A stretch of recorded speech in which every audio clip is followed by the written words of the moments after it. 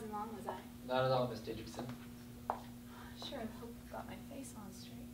It looks perfect for my money. Won't you sit down, Mr. Neff, was it? With 2 F's. Like in Philadelphia, if you know the story. What story? The Philadelphia story? I'm sorry, what were we talking about? About the insurance. My husband never tells me anything. Yes, it's on your 2 cars, the LaSalle and the Plymouth.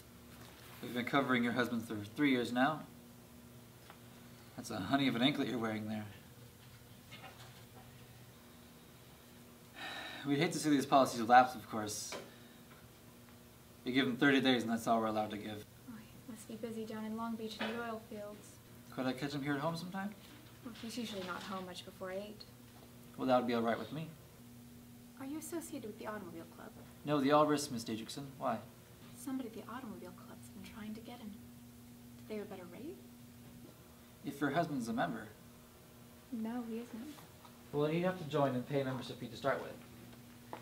The Automobile Club is fine. I'm not one to knock the other man's merchandise, of course. But I can do just as well for you. I have a very attractive policy here. It wouldn't take me 2 minutes to put in front of your husband. You're a smart insurance man, aren't you, Mr. Neff? I've had 11 years of it. Any good? It's a living.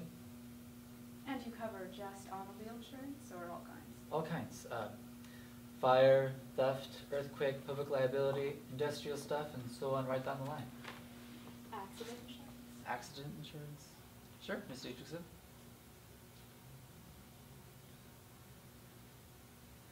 I wish you would tell me what's engraved on that anklet.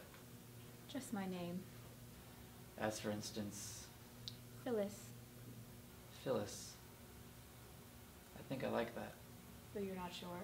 Well, I'd have to drive it around the block a few times. Why don't you come in tomorrow around 8:30? He should be in then. Who? My husband. You were anxious to speak with him, weren't you?